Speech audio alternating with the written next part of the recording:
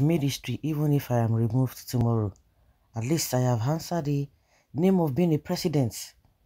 And that is the confidence Tinubu has been having. A lot of people before now, especially those who are now crying now, hey, he's our man, he's our this, he's our that. They know and they have been saying that Tinubu can do anything just to become the president, even if it's to sacrifice the life of his people. He does not care. And when you see him go around now, he's always talking about, I won, I won, I won. All the things that he said. Oh, there was a place that he talked about how he invoked a spirit, whichever spirit that he was using or he used or controlling him. The same way he told us that he was possessed, even saying that subsidy is gone. Subsidy is gone. That it was not part of what he was supposed to say on the inaugural day or the inauguration day from his inaugural speech. That he wouldn't have said that, but he had to say it, which was not part of what they all agreed upon. So he can sacrifice anything just to be there. And he's already there. He said he's already the president. Even if tribunal removes him tomorrow, he does not care. At least the history is there that he was once a president. And don't forget, even when they call him senator, the senator that I learned that he was a senator, it was just a few period of time. I don't think it was up to 3 months, but they still call him senator, this and that before he became president or before he became governor. So they don't care. And I've always said it over and over again that all these guys, all they want is just status, respect their status. Whether you are hungry, don't complain. Whether you are trying to be deleted, don't complain. Whether it is good or bad, don't complain. Just be praising them.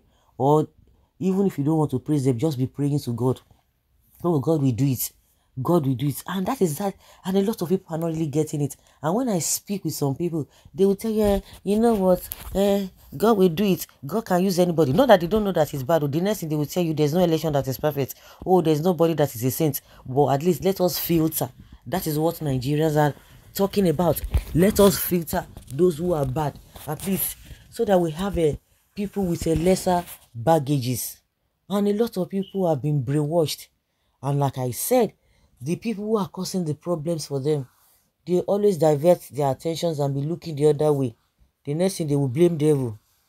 And meanwhile, they will say, let us go and pray. But those who are stealing the country, that those who are making their life miserable, they will never pray. You do things out of, anyhow they want. They deem it fit. And the Nigerian mentality, let us pray, everything will be bad. God will do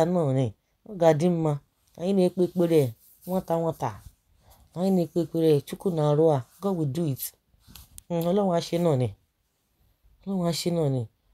The next thing that, oh, there's nothing anybody will do without God because God has placed him there. So then those complain, stop complaining. The suffering you are going through today, now so God has destined that you are going to be suffering. So just take it like that.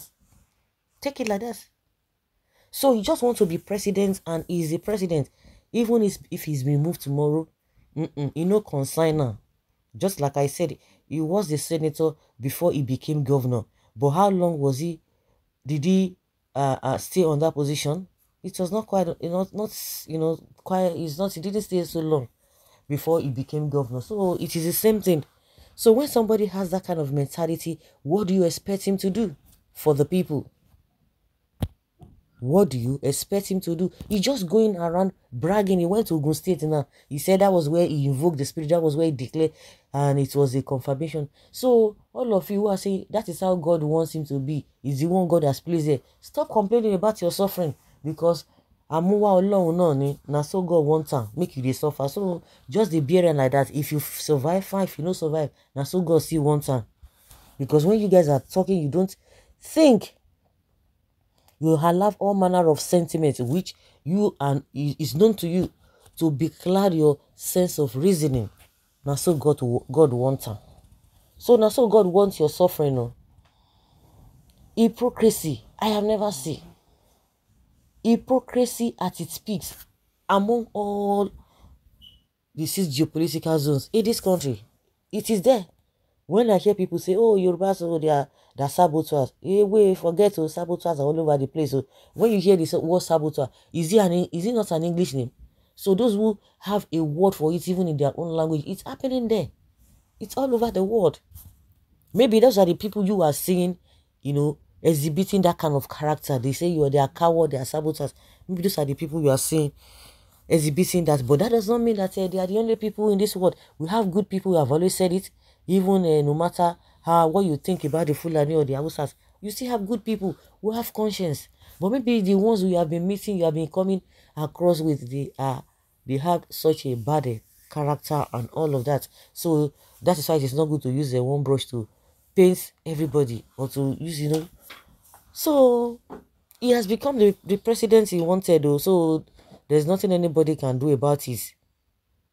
But if you are in the category of the people who say, oh, God is the God who made a president, is the God who gives power. So it is the same God that tells you that you are going to be suffering under them, irrespective of the policies they are going to be making.